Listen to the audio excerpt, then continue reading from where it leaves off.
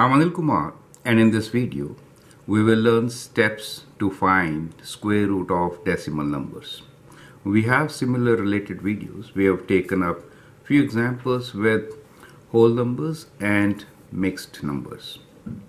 Now in this particular case we have two examples. We will find square root of 0.8722 and square root of 0.925 without using a calculator. The first step here is that we have to group in twos away from decimal. That is to say, if we need to find square root of 0.8722, away from decimal, group of twos means if the number is on the right side of decimal, move right instead of twos. So that is first set of two, then we have the second set of two. Right, so that is the grouping. In this case, the grouping will be 0.92 will be treated as the first group and then 5, right? Let me write down one more example where I'll have a mixture of, a number which is up to 2 or 3 decimal places. Let's say the number is 324.3. That's the number. In this number, the grouping of twos will be done kind of like this. You have to go away from decimal in sets of 2. So the grouping will be on this side, that is the first set, then just one number is left. On the right side of decimal, we could add as many number of zeros as possible, and then set of twos will bring down 3 0. You understand? So that is kind of grouping which we need to do. So that is the first step. So grouping in sets of twos, moving away from decimal. That is, in short, the way. Now let's see the long division process, which is specially adopted to find square root. So what we do here is that, let me show you. So we have square root of 0.8722 to be calculated. We have grouped it into sets of twos away from decimals. That is, this is my first group, then the second group. Now we have to find a number which should be placed in these positions so that the same number comes and their product should be less than 0.87, rather 87 in this case. Since we have taken a number after decimal, we'll put a decimal number here. So we have 0 point decimal something, which we have to figure out. 9 times 9 is 81, so we can write 9 here and 9 in this position. 9 times 9 is 81, and then we'll bring down the difference. 87 take away 81 is 6. Now bring down the second set of numbers, which is 622, and we'll again divide. Now when we do that, we'll do twice 9. 2 times 9 is 18. And now we have to figure out what number should come next. We have to put exactly the same number when we place the number on the quotient. As you can see, we should forget about decimal when we are doing the division part. But in the quotient, you should write down the decimal as soon as you bring down the set after the decimal. Now you could try this 3 times. If you put 4 times 8 is 32, and 4 plus 3 is 7, so that will be bigger than 622. So 3 is the right number to place, so place 3 here.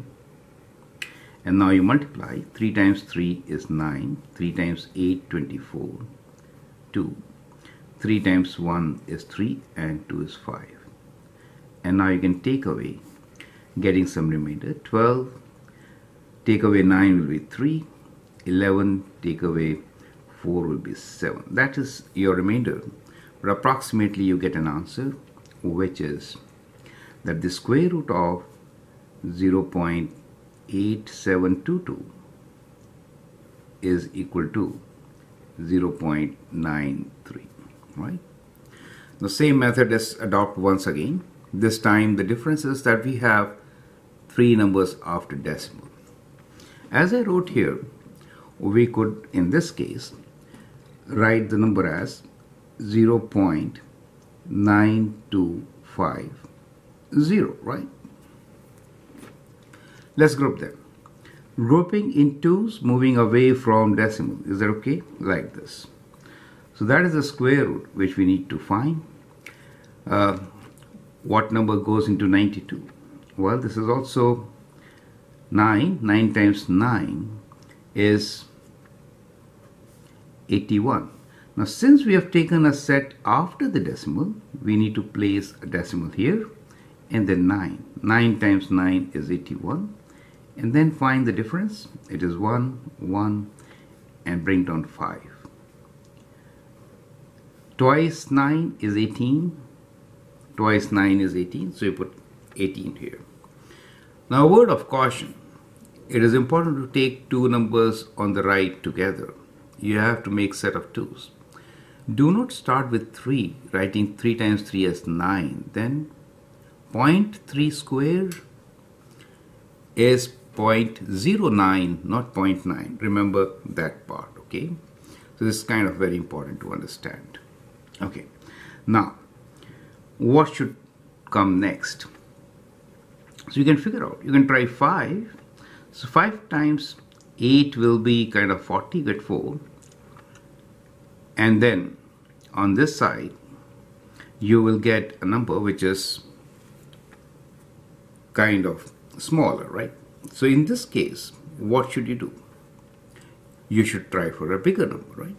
So let's try 6. 6 times 8 is 48, and 6 and 1, that should go. So let's try 6. So we should bring two numbers. I just brought 5. I should write 50 here. I'm sorry. You have to bring two numbers, right? So let's try 6. So we'll write 6 here. 6 times 6 is 36. So we get 6. 6 times 8, 48. 48 and 3, 51. 5. 6 times 1 is 6. 6 plus 5 is 11, right? So now the remainder is 10 take away 6 is 4. And 4 take away 1 is 3. So 0.96 is the square root of 0.925, right? To two decimal places, 0.96, right? So this is the way you should do it. Now here is a practice question for you. So let's begin. So we have square root of 324.3. We could also always place 0 to make it a set of two digits. Now in this case, pairing is done moving away from the decimal. So to the right, that's the pair. To the left, this, and 3 is left alone. So the number which could go in 3 is 1. So we could do 1 times 1, which is 1. Remainder is 2. Bring down 24. Twice the number, which is 2. 1 times 2. And now we have to see what number will go into this. So we could try 8, for example. 8 times 8 is 64. 4. 8 times 2 is 16. And 16 and 6 is exactly what we need, right? So we can try 8. So 8 times 8 is 64. 4. 6. 8 times 2 is 16. 16 plus 6 is 22. Remainder is 0. You have to bring down 30 now. Since you brought a number after the decimal, you have to place a decimal point. And now dividing by twice this number, 2 times 18 is 36. We get 36 here. Now we have to figure out what number should come next. So this has to be 0. So we'll put 0 here. Right? And then we can actually bring two more zeros to continue. Right? So but when you multiply by 2, you get, let me do it in two steps, okay? So if you put 0, you get a 0 here, and then the difference is 33. Now you can bring down two more zeros, correct? Thinking as if they are here, okay? And then you have to divide by a number, which is twice 180. which is 360. Right? 360. You replace a number here so that it could be divided.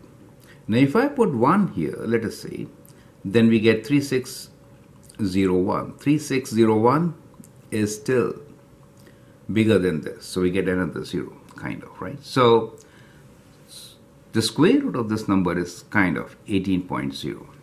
So we could write this as square root of 324.30 is equal to 18.0.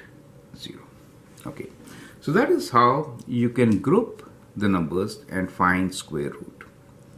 I hope the steps are absolutely clear. Feel free to write your comments. Thank you and all the best.